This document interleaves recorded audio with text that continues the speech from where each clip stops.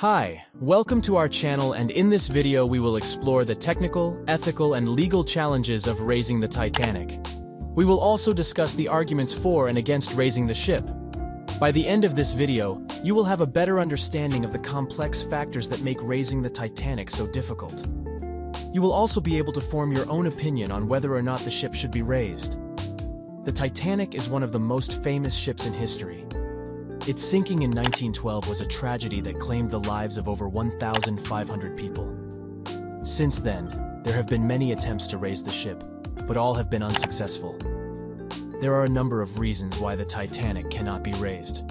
First, the ship is located at a depth of over 12,500 feet, which is a very difficult and dangerous environment to work in. The water pressure at that depth is immense, and it would be very difficult to build a structure strong enough to withstand it. Second, the Titanic is in a very delicate state. The ship has been decaying for over 100 years, and its hull is now made of brittle steel that is easily damaged. If the ship were to be raised, it would likely break apart under its own weight. Third, there are ethical concerns about raising the Titanic. The ship is now a gravesite for over 1,500 people, and some people believe that it should be left undisturbed. Others believe that the ship should be raised so that its artifacts can be preserved and studied. In the end, the decision of whether or not to raise the Titanic is a complex one. There are many factors to consider, including the technical challenges, the cost, and the ethical implications. For now, the Titanic will remain at the bottom of the Atlantic Ocean, a testament to both its beauty and its tragedy. Some people believe that the technology will eventually exist to safely raise the Titanic.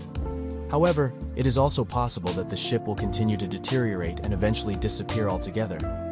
Only time will tell what the future holds for the Titanic. In recent years, there have been some new developments in technology that could make it possible to raise the Titanic safely. For example, new materials have been developed that are stronger and more durable than the steel used to build the Titanic.